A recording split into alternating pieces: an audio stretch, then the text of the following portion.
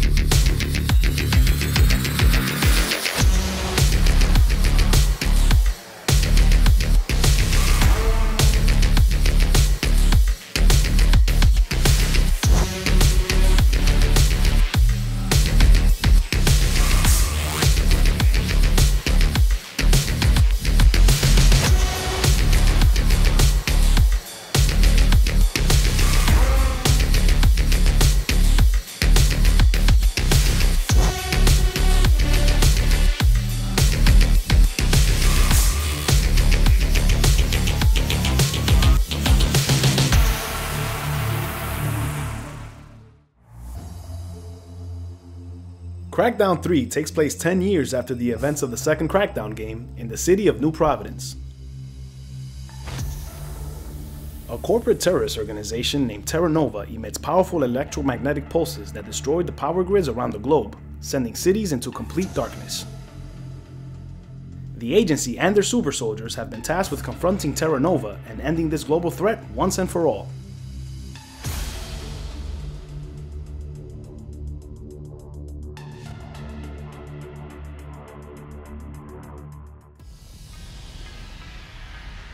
The campaign mode in Crackdown 3 can be mindless fun and mayhem at times, but the rinse and repeat checklist structure can often hamper the overall experience with its monotonous and repetitive nature. The gameplay loop consists mostly of searching for agility orbs, freeing captured civilians, reclaiming train stations, enemy strongholds, and tackling bosses. You pick one of 6 agents to start the game, including Terry Crews as Commander Isaiah Jackson, each with their own attributes and perks that will increase certain skills faster. The skills for kills system that the franchise is known for returns, and agents can level up 5 core skills: driving, strength, firearms, explosives, and agility to aid them with taking down the many infrastructures of the enemy factions. Driving like a madman, participating in road races, and doing stunts will level up your driving skills and allow your vehicle to transform and even scale vertical walls. Handing out all-you-can-eat knuckle sandwiches will level up your strength skills, giving your agent special melee attacks and super strength abilities to pick up just about anything in the sandbox to throw at your enemies. Pumping your enemies full of hot slugs will level up your firearm skills, letting you carry more ammunition and deal more damage. Collecting the agility orbs that are scattered all throughout the map will level up your agility skills, which grant your agent extra maneuverability and traversal options. Hunting down the orbs was honestly one of my favorite elements of Crackdown 3, and it kept me coming back for more, exploring every nook and cranny of New Providence.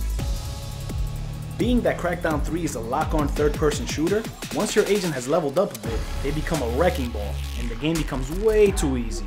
I was able to take down bosses in seconds, making the minutia of the mission task almost unbearable, because it isn't challenging in the slightest whatsoever. To make matters worse, the city of New Providence can often feel bland, lifeless, and uninspired. The campaign will take about 8 to 10 hours to complete, and you can also play co-op with a friend for an added bonus. Wrecking Zone, Crackdown 3's multiplayer, features the highly touted Azure Cloud-powered physics-based environmental destruction.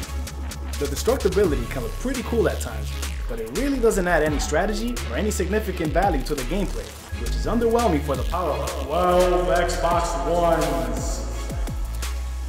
At the time of this review, Agent Hunter and Territories were the only available modes for Wrecking Zone. Agent Hunter is a 5v5 kill confirmed team deathmatch mode, where each team collects badges dropped after every kill.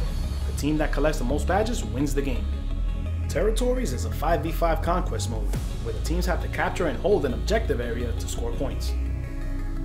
With only 3 maps, no global leaderboard, no ranked multiplayer, no progress, no unlockables, and no partying up, it is absolutely unacceptable for a big title with so many delays to release in this state in 2019.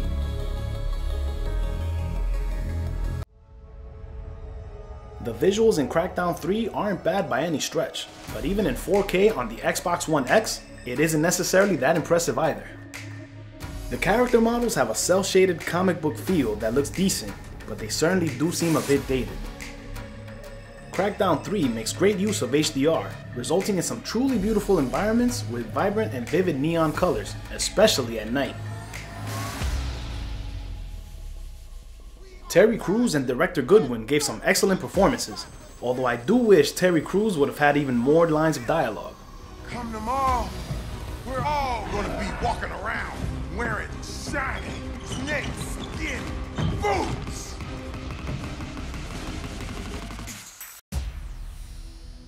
Crackdown 3 is not the grand slam that Microsoft so desperately needed.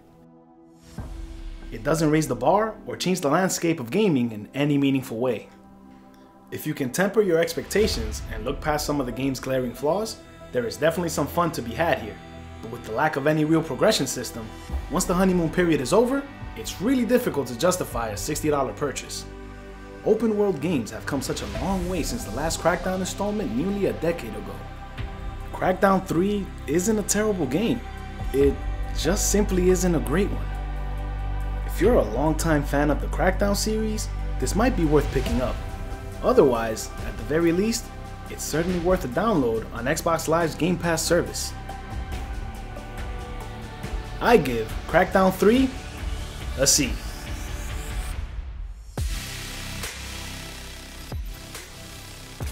From all of us here at Rotten Apple Gaming, thanks for watching. Give us a thumbs up if you liked our video. Subscribe and click on the notification bell to stay updated on our following videos.